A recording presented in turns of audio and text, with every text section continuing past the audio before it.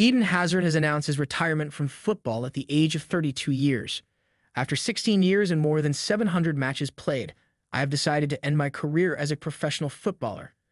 I want to thank the clubs I have played for, Lille, Chelsea, and Real Madrid, and thank the RBFA for my Belgian selection. A special thank you to my family, friends, and finally a huge thank you to you, my fans who have followed me for all these years. See you off the field soon, my friends, read part of Hazard's lengthy retirement message posted on social media.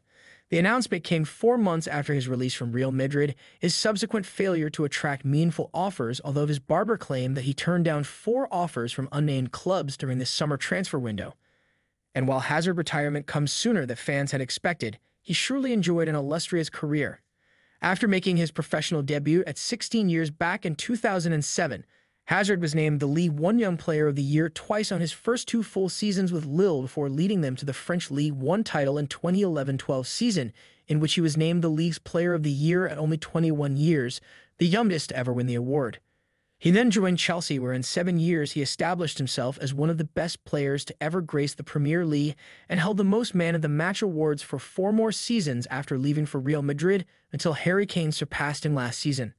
And while his dream move to Madrid did not turn out as he had hoped, Hazard will be remembered as one of the best wingers ever in world football.